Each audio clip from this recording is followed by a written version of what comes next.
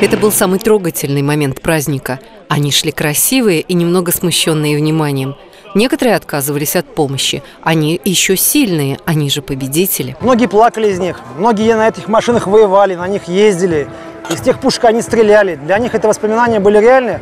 А главное, они говорят, что это у них такой первый праздник вообще. Ой, спасибо большое.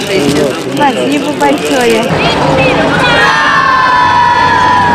Кто крепче, техника или люди? Ветераны передвигаются уже с трудом.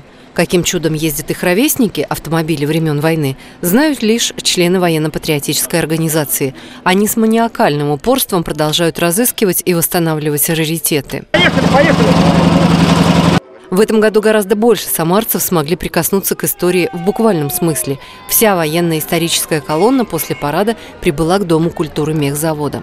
Туда пришли около 5000 горожан, дети и внуки тех, кто в 45-м отстоял родину. Мы 1 мая в деревне,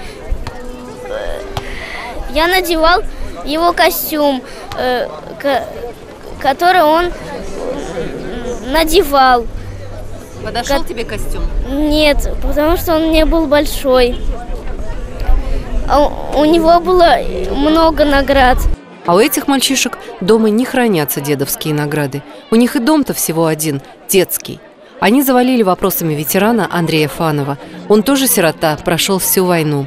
Считают, что дух у ребят ничуть не слабее, и родину они в обиду не дадут. Расти большим, крепким, здоровым. Инесса Панченко, Артем Сулайманов. События.